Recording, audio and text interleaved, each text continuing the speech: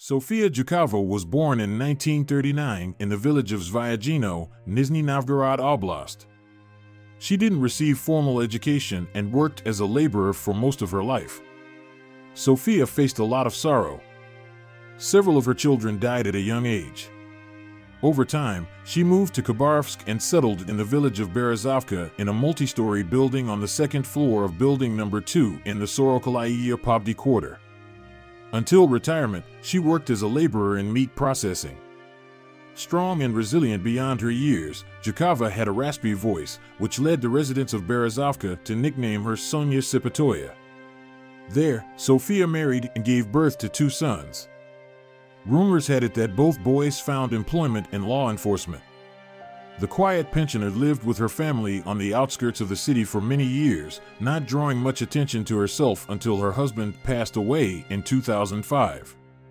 Whether her husband acted as a restraining factor or his departure greatly affected her mental state is unknown, but she became confrontational and engaged in frequent disputes, threatening people with violence. No one took her eccentric behavior seriously, which turned out to be a mistake. Acquaintances noted her coldness, insensitivity to others' pain, and dislike for pets. Zhukova was also thought to have a tendency toward alcoholism, though other neighbors, less categorical in their statements, said that the old woman took care of herself and went for walks every day. However, in 2005, she committed her first crime. On December 14, 2005, a girl named Nastya Alexenko was returning from school with her friend. The girls reached Nastya's home, bid each other farewell, and went their separate ways. Nastya was supposed to go up to the second floor to her grandmother and grandfather, with whom she lived on school days, but they never saw her. At 1:30 p.m., her grandfather became alarmed since his granddaughter hadn't returned home. After calling her friend, the grandfather learned that Nastya was last seen when they parted ways and entered the building's entrance with an elderly neighbor, 66-year-old Sofia Zhukova, who once scolded them and Nastya for making noise in the hallway and threatened, "I'll knock your hands and heads off." The family of the missing girl contacted the police. Running away was immediately ruled out as she had a good relationship with her family, was beloved, and was never harshly punished. The whole village of Berezovka was searching for Nastya Alexenko, the police, volunteers, everyone. Flyers were spread all over the area. After several days of searching yielded no results, the investigators soon called in Sofia Zhukova for questioning. The pensioner knew Nastya quite well. The girl supposedly visited her when her husband was still alive. They would draw together, have tea, and the schoolgirl asked her not to tell her parents about her visits to avoid getting scolded. The old woman added that after her husband's death, Nastya never visited her again, and on the day of Nastya's disappearance, she was walking ahead of her on the stairs, but some girls called out to her, and she rushed outside. Since then, the woman hadn't seen her. The narrative seemed coherent, but it raised suspicions among the missing girl's relatives. Anastasia's grandmother knew very well that she had never visited Sofia Zhukova, and she couldn't understand why her neighbor would lie about it after the child's disappearance. "There was my phone number on the missing person flyers," the girl's mother said. "We received many calls. Someone said they saw a similar-looking child. I went to check the information, but one call was different. I remembered the voice, it was very distinct. A woman called, but I didn't recognize her. She said my daughter was alive and well. I got worried and went to the police. They determined that the call was made from our sausage module and that all the employees could access that phone." About 2 weeks later, in late December 2005, the mystery of Anastasia Alexenko's disappearance was unraveled. On the evening of December 14th, the day of Nastya's disappearance, one of the neighbors went out for a walk with her dogs. The pets led her to a corner of a building, where she saw pieces of fresh meat lying under the balconies. The woman assumed that local dog hunters had appeared and that the meat was poisoned. She took her dogs in a different direction. When the woman returned home, she told her mother about the strange findings and called the authorities. Patrol officers arrived and found only dark stains and bone fragments. The policemen didn't attach much importance to them and left. However, the issue of meat on the streets in Berezovka would soon come back to the law enforcement's attention. On December 27th, a resident of Khabarovsk stopped by a landfill near Berezovka. The driver got out of his car, spotted a black bag with meat lightly dusted with snow, and decided to take it home for his dog. But later, he realized he had brought something horrifying. The bag contained remains. The shocked man promptly reported the gruesome discovery to the police and provided detailed information about where and how he found the bag. His story was corroborated by his brother and wife. Nastya Alexenko's mother was called in for identification. What the woman had to go through can only be speculated. The fragments indeed belonged to her daughter. Soon, the entire city of Khabarovsk knew about the brutal crime, but the perpetrator couldn't be found at that time. Gradually, life in Berezovka returned to its usual course, and the residents of the village started moving away from the horrifying events of December 2005. In March 2013, a distant relative of Sofia Zhukova, a pensioner named Anastasia Makieva, 77 years old, came to visit her. The woman had sold an apartment in Khabarovsk for 3 million rubles and asked to stay with Zhukova for a few weeks before planning to move to Moscow and live with her daughter. However, after the move, the connection with her was lost. The daughter and niece of the pensioner reported her missing. Investigators quickly pieced together the disappearance. On March 9, 2013, when the woman stopped communicating with her family, the mail carrier went to Sofia Zhukova's apartment and delivered pensions to both her and Anastasia Makieva. Detectives decided to interview Sofia Zhukova, and she explained that her guest, after receiving her pension, suddenly packed her bags and announced that she was leaving to live with relatives in Primorai. Surprised, Zhukova allegedly tried to stop Makieva and even grabbed her bag with documents, but she left anyway. According to the apartment owner, she saw Anastasia sitting in a black car through the window, which drove off in an unknown direction. This story raised concerns with the police. Bloodstains were noticed on the wallpaper and the radiator. But Sofia Zhukova had an answer for that too. "We had a dispute with my relative because of her sudden departure. She got high blood pressure and her nose started bleeding." Anastasia was gesturing vigorously and splattering blood around the apartment. The version didn't seem very convincing to the investigators. Additionally, Makieva's daughter stated that they had no relatives in Primorai. The investigators had to find the mail carrier from Berezovka and have a conversation with her. She mentioned that when she brought pensions to Sofia Zhukova again a month later, the woman informed her about her relative's disappearance.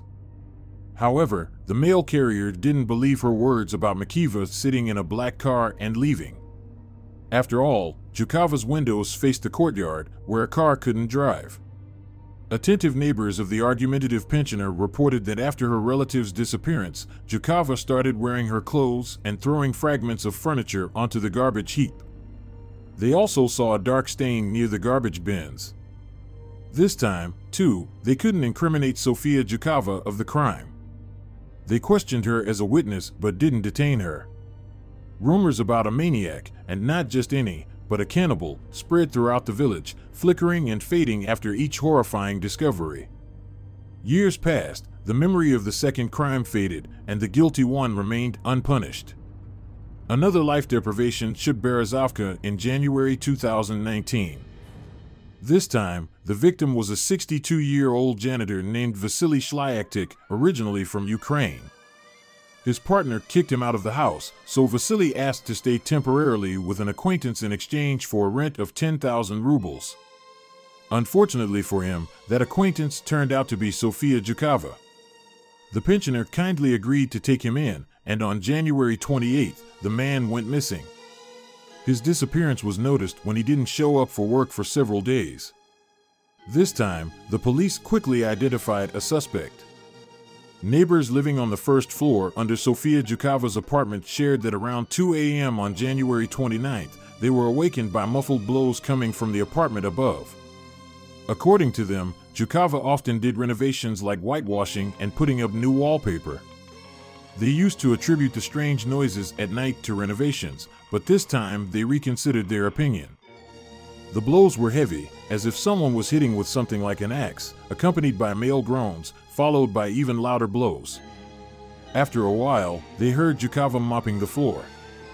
The man even considered going to the troubled neighbor to complain about the noise in the middle of the night, but his wife dissuaded him, which he later felt grateful for.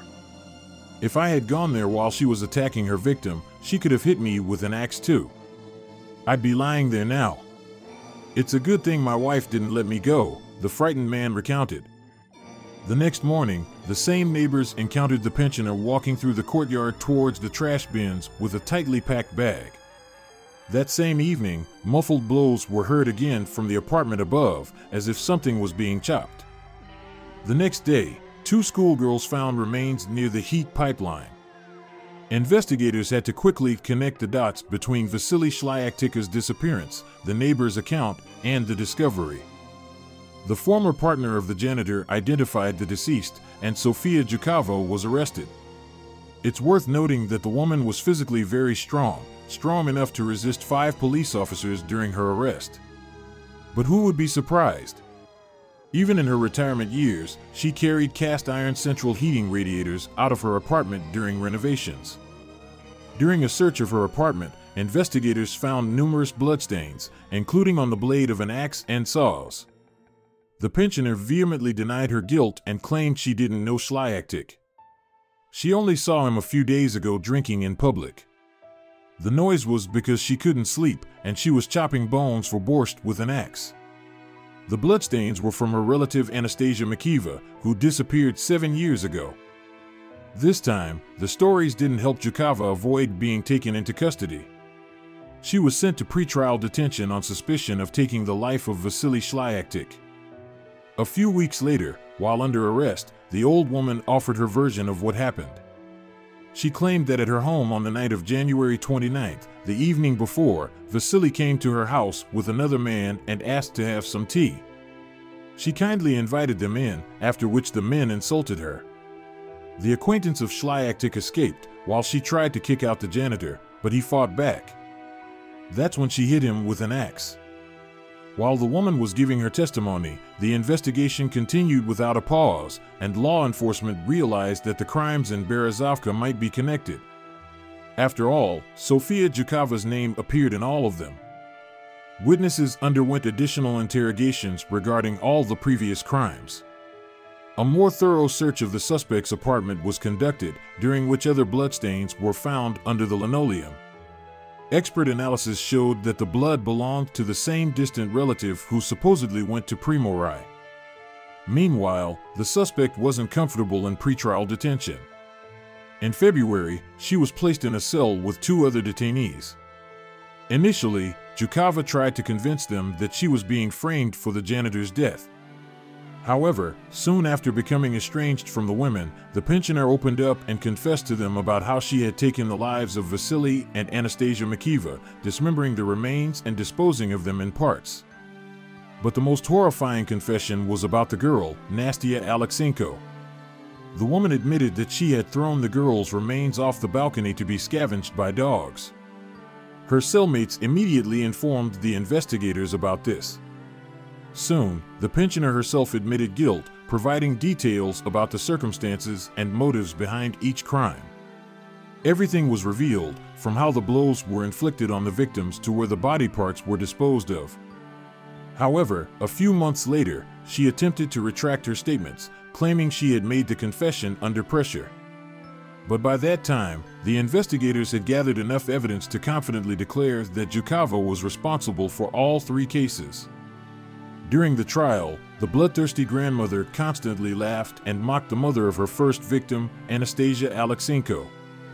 We searched the entire area then, inspected all the basements, every inch of the city. It turned out the answer was right next door. Zhukova calmly looked into my eyes. No one could have imagined back then that all this time, for 15 years, I never had a day of peace.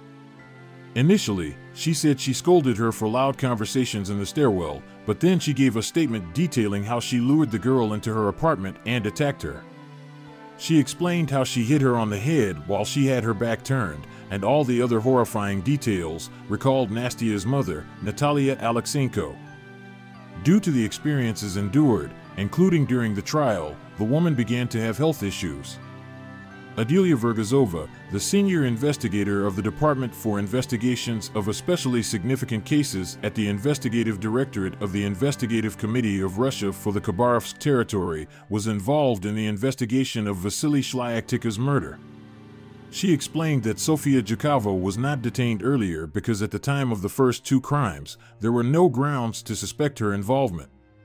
However, with the emergence of new evidence and considering the pensioner's own confession, there was no longer any doubt about her connection to these tragedies. The motives for the acts against Makieva and Shlyaktych were domestic disputes, while with Nastia, it was due to disagreements stemming from noise issues. The girls running around and playing with friends bothered the old woman. After committing her criminal acts, the pensioner would wrap the remains in bags and either throw them into the trash bins near her house or in various corners of Berezovka. A forensic psychiatric examination deemed the pensioner sane. According to the expert's conclusion, she acted with full awareness. Overall, the triggers for the tragedies were insignificant, reflecting the woman's impulsive nature.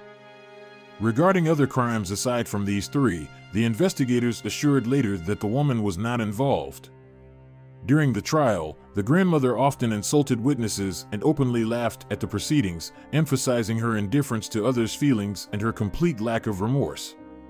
She frequently interrupted participants in the process with shouts of, "Don't lie," and made snide remarks. Toward the civilian wife of the janitor Vasily Shlyaktych, she loudly ordered her to shut up. When Natalia recounted the deceased during the trial, Zhukova's mood changed drastically for the better. She began by smiling and then laughed out loud, covering her mouth when it got too loud.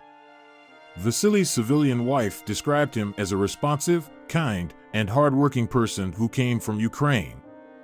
He did, however, have one flaw: he liked to drink. The drinking binges in January 2019 led to a falling out, after which Natalia kicked him out of the house. She told him then, "If you drink, it means we have nothing in common. If you quit, I'll come back to you." That's when he began temporarily renting a room from Zhukova. A week later, he came to Natalia to retrieve his belongings and said he was renting a room from a cursing old woman. He stated, "I'll stay there until the end of January and then leave. She's getting on my nerves." When I asked him then, "Who's getting on your nerves, Vasya? Children, grandchildren?" He didn't say, but eventually I realized he was talking about that one person. According to Zhukova, Vasily wanted to leave for Ukraine and was saving money for it. He planned to visit Natalia after receiving his January paycheck, but instead, he disappeared. His phone was turned off. Zhukova speculated that Shlyaktych denied intimacy to his wife and then suggested she should engage in intimate acts with others. In 2020, Sofia Zhukova contracted COVID-19. Under escort, she was taken to City Hospital No. 10 in Khabarovsk, where she passed away on December 29 at the age of 81 due to complications caused by the coronavirus infection. She didn't live to hear the court's verdict. Sofia Zhukova is the oldest and most cold-blooded serial killer in the history of Russia and the Soviet Union. Over the year of her trial, the pensioner from Berezovka gained truly global notoriety. The British and American tabloids, like the Russian media, labeled her Russian Granny Ripper, and all followed the progress of her case. On January 19, 2021, the Khabarovsk Territory Court closed the chapter on the story of serial criminal Sonia Sipatova. She was posthumously found guilty. As for her sons, they wanted as little as possible to do with their mother, and only one of them appeared in court. The court found the defendant guilty in a triple episode of taking lives, including a minor's life, under Part 2 of Article 105 of the Criminal Code of the Russian Federation. Serial crimes are not common in law enforcement practice. Usually, such crimes are committed by men. History knows very few female maniacs, but in yards and kitchens, they'll speak in hushed voices about the horrifying story of Sonia Sipatova, asserting that 3 lives were lost due to her actions. They'll say that this oldest female serial criminal in the world didn't live somewhere in the USA, but in the small village of Berezovka near Khabarovsk.